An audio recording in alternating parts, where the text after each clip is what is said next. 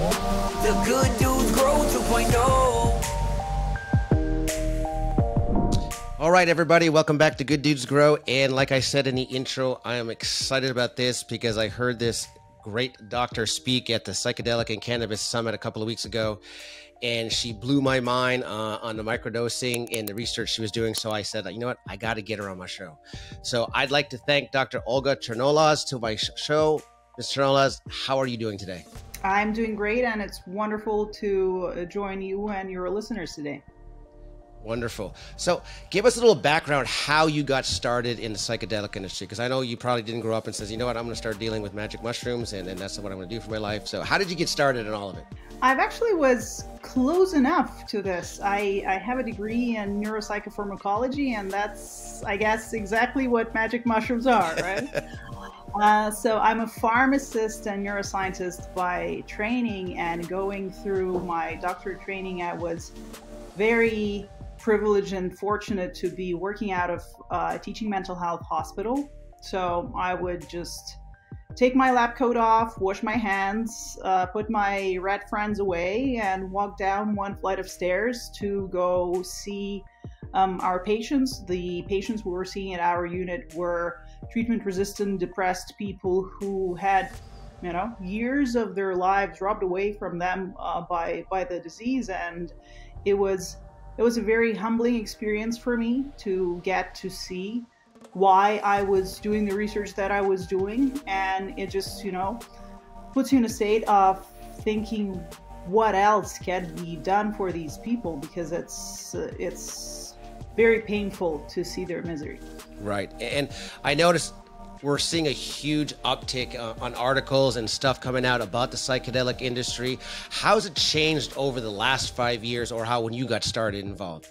Absolutely. So I've jumped into psychedelics from cannabis. I was working in cannabis for a number of years when I started seeing the research articles from these very reputable international research institutions showing incredible, mind-blowing data on potential efficacy of these substances for treatment of some of mental health conditions, which we're not very well equipped to treat now. So when I saw that, I was like, man, I got to be a part of this. And when you want something, it comes around. And I guess I wasn't the only person seeing this incredible evidence.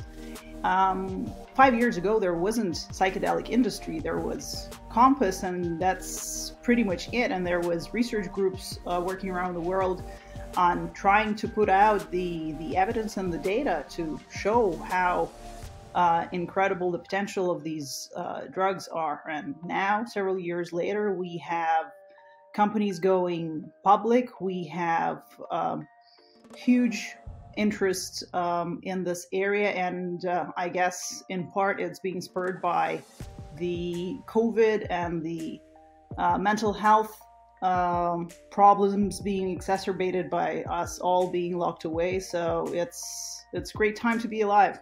I kind of got started the same way. I started researching the effects of cannabis and CBD on mental health for first responders as being a first responder.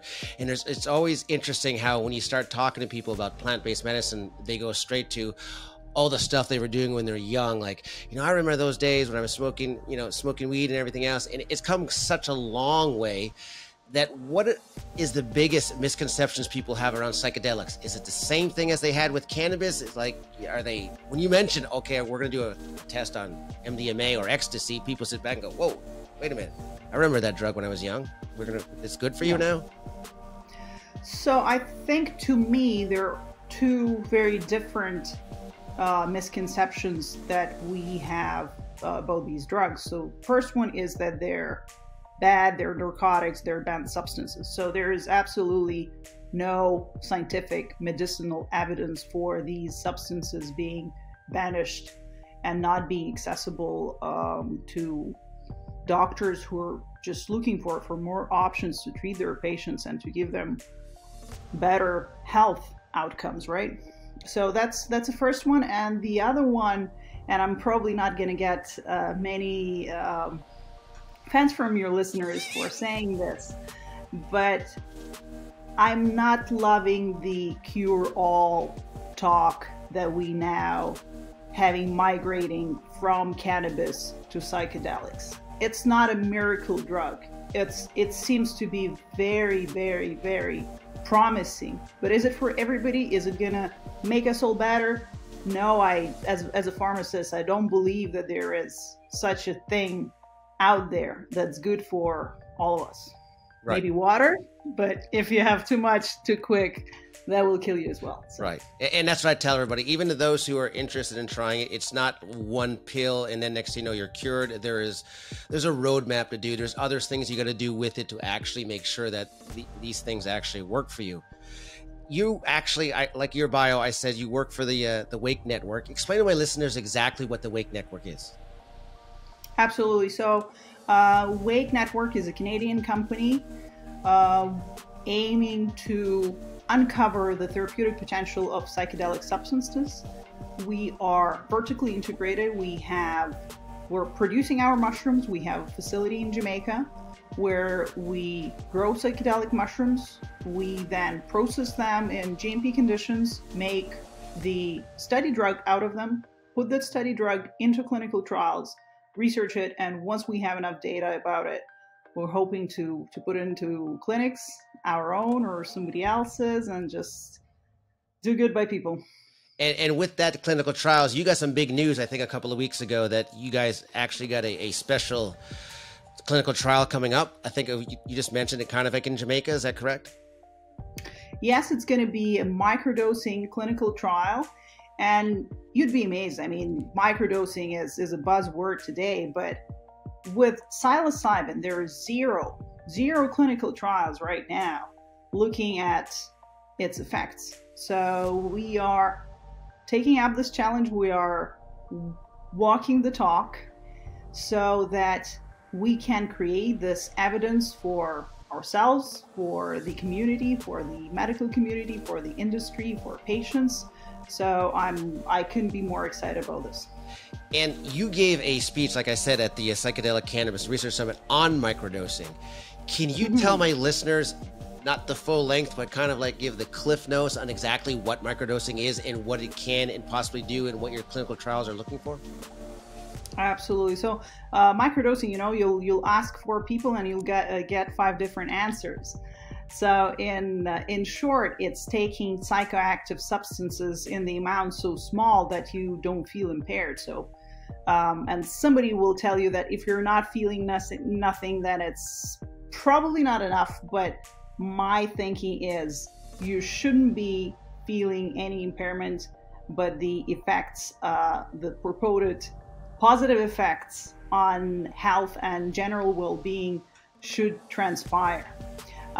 When people microdose, people typically microdose with either psilocybin or LSD, but anything you can think of, people microdose with. It's DMT, it's ketamine, it's mescaline, anything literally you can think of. When people microdose, typically they take about 2 to 10% of the dose that they would take for the full experience. And with microdosing true psychedelics, things like psilocybin and LSD, people report that their mood improves, that they get more creative, that they function better in their family, in their community, in social situations in general. They feel more connected to self, others, and nature. So it's just a short list of things that people who microdose report to experience from this practice. And on the study of microdosing, have you found any changes in, I know that you're still doing clinical trials, but in PTSD, depression, and other items? Because I know you gave a little bit of that information during your... Again, going back to virtual lack of data around efficacy or potential efficacy of microdosing for these conditions, the short answer is we don't know.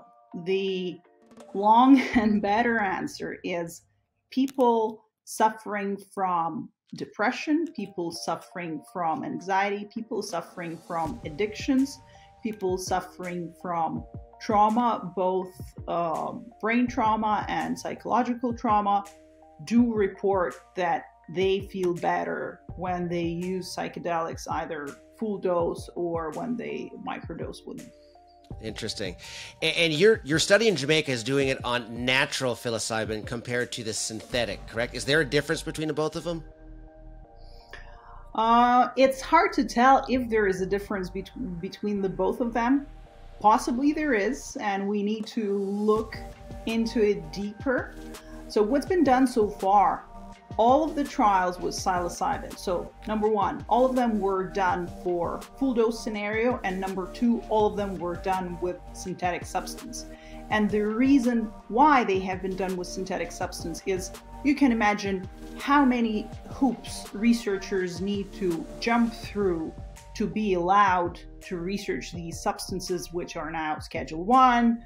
You know, it has no value in eyes of regulators. So it's very difficult to get to work with them. So for researchers trying to advance this field, they had to access what the regulator would okay. And for FDA, it's much easier to sign under something that meets their very specific list of regulations rather than going for natural substance that virtually everybody who's using psilocybin is using it in the natural form. So for me, it's us producing and registering our drug for our microdose trial, and with it being natural drug, I couldn't be more excited that, number one, we get to put it into microdose clinical trial, and number two, it's the actual thing that people are using when they report these benefits, because nobody gets access to synthetic psilocybin outside of the research scenario. And what people do when they microdose is they take the mushrooms and take them either ground up or just mushroom form, and that's what we're going to test. So that's going to be quite an interesting test for you, kind of like basically groundbreaking new territory for you for clinical trials, correct? Absolutely. And this drug is world's first legal microdose, because, you know, there are jurisdictions where psychedelics are, I wouldn't go to the lengths of saying that they're illegal, but they're not illegal through one system or another. So our drug that we have registered with Jamaican Ministry of Health is actually world's first legal microdose. That is fabulous. Congratulations.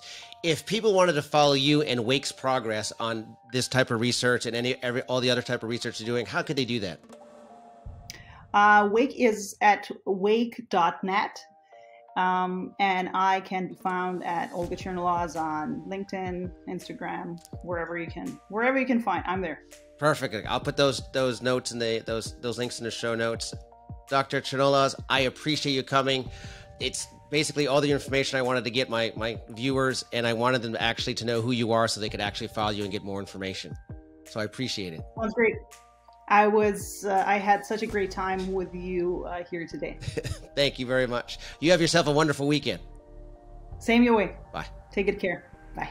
Good Dudes Grow 2.0. Thank you for tuning in. If you're still listening to this, that means you gained something out of this episode. So make sure you share it with a friend, leave a review, and subscribe so you never miss an episode of the Good Dudes Grow 2.0.